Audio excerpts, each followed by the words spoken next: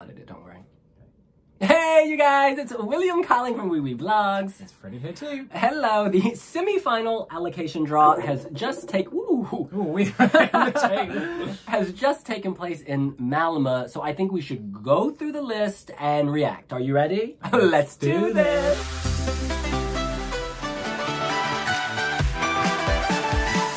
All right, Freddie, let's first review each semi-final, kicking it off with semi-final 1.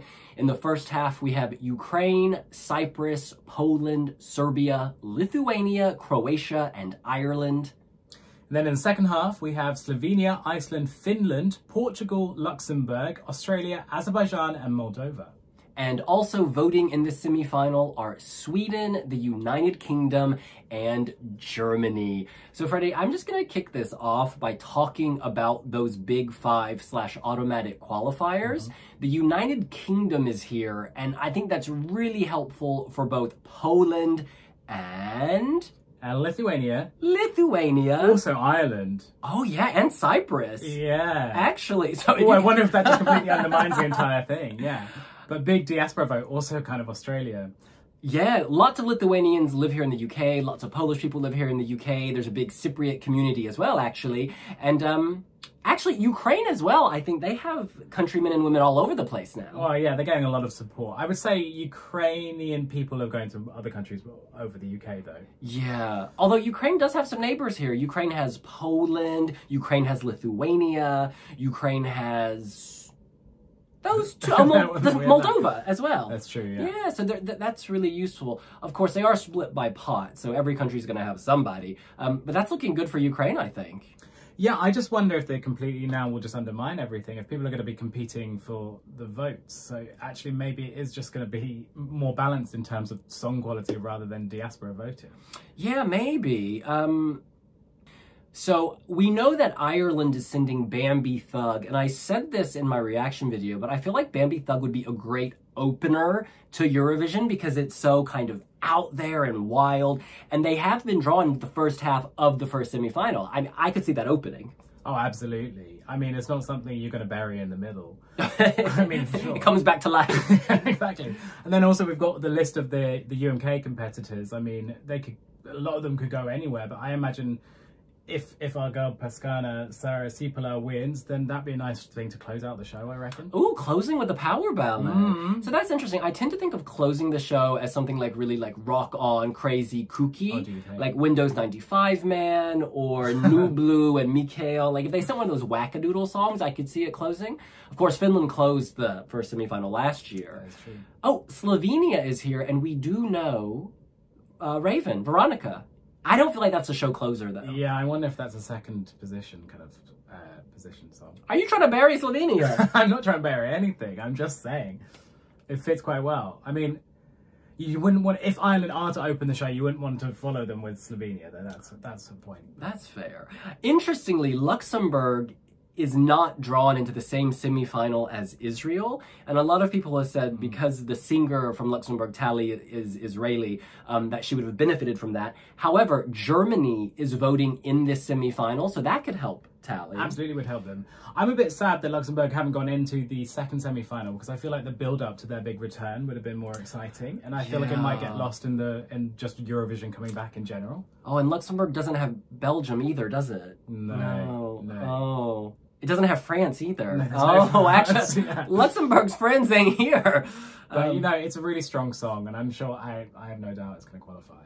You think Tali's going to qualify for sure? I do. I think it's a really, really good song. I think it's a good song. I'm not yet convinced about the energy of the live performance. I think the dancing's good. I think the singer needs to, like, grow in confidence before Malmö. And she will.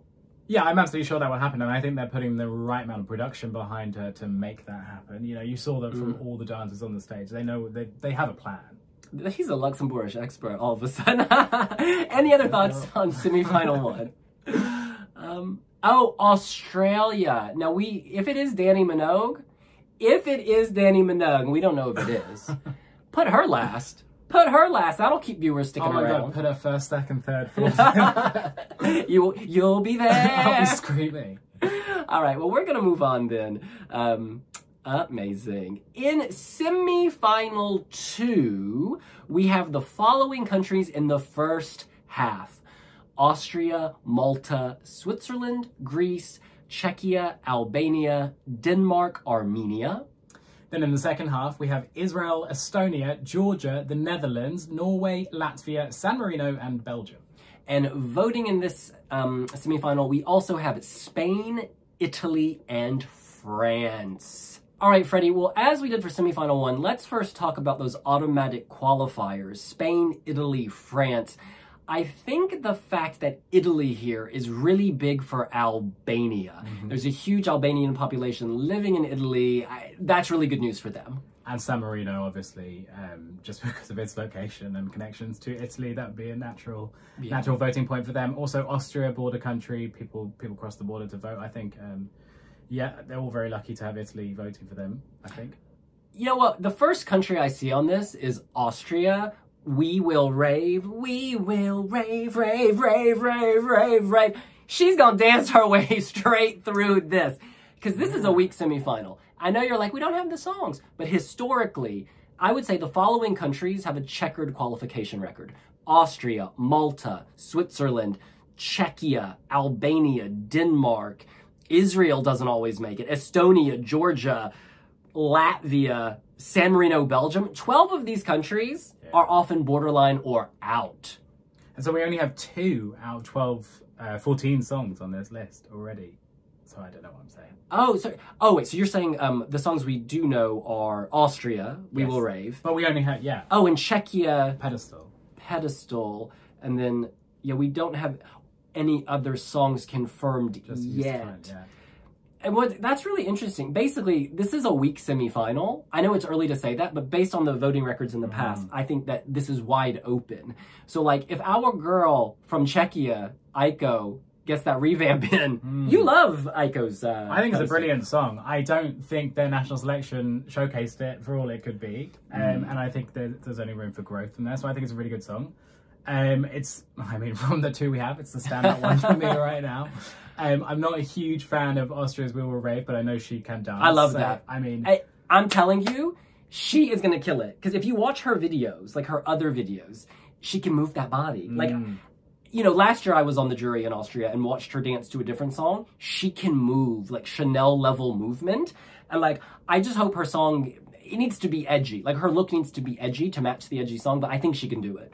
We just don't know what the others are going to come up with, and that's the problem for it. I mean, all I know about her is that she can dance, and the song is fine. But, you know, any number of these can come out with an amazing banger and completely knock them off.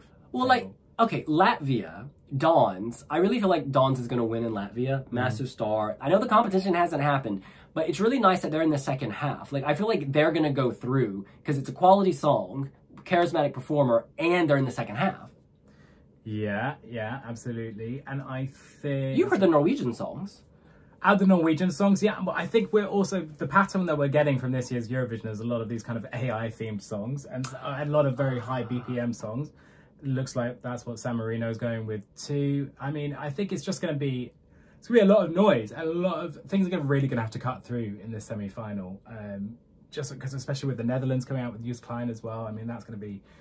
big and kind of mad. So, I mean, it'd be interesting to see for sure. I feel like a lot of kooky songs could go through. Like, because the semi-final, again, has this checkered qualification record, these countries, someone like Joost, some people are really doubting him, and some people are, like, obsessed with the fact he's going to do something totally left field. I feel like this is great for him. Yeah, like, absolutely. There's not going to be a ton...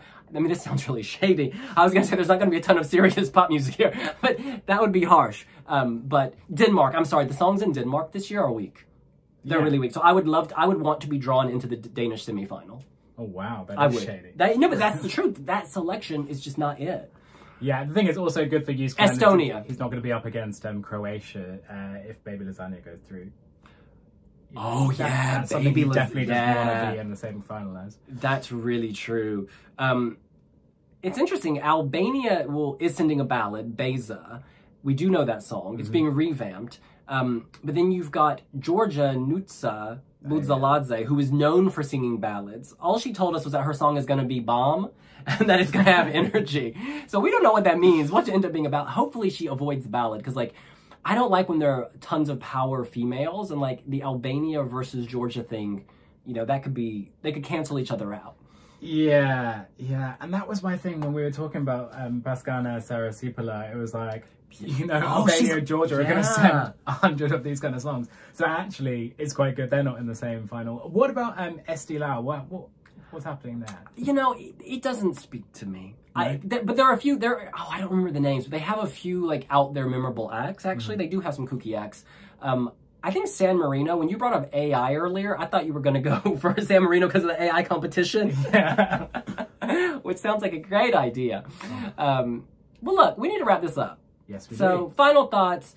For me, I just want to remind people that if you have a good song, if you have a great song, it doesn't matter what semifinal you're in. It doesn't matter where you perform.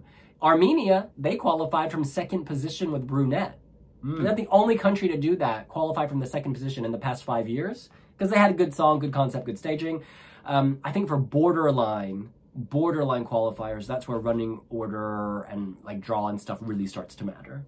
Yeah, and one thing I will say was my favorite part of the entire semi-final draw was a little cameo from someone. Oh my gosh, just so you know, I am not in any way affiliated with the EBU, just to clarify in case that wasn't clear. No, it's great. I'm really looking forward to this. The semi-final one is definitely the one to watch this year. But this is semi-final 2 could bring out a lot of surprises, and maybe that keeps things exciting. We got two. Hey, Czechia, Albania revamps incoming. Are we definitely getting a revamp from Czechia? Yeah. Oh yeah. She's not gonna go with that. I don't think she doesn't need to revamp. She just needs to finesse the stage performance. She needs to revamp it. Okay. But I'm looking forward to it. In any case, that's what we think. What do you think? Does the semi-final running order allocation draw stuff mean anything to you? Who do you think benefits? Who has been hurt? Let us know here on Wee Blogs. I'm meant to say like, share, subscribe. I'll see you later. You can say like, subscribe, and Say that again. Thank you for watching. Like, share, subscribe on Facebook. Make sure Facebook, he old. You an old lady. You're an old lady. Thank you guys for watching. Make sure to like, share, and subscribe on our YouTube channel. And we'll see you later. Bye.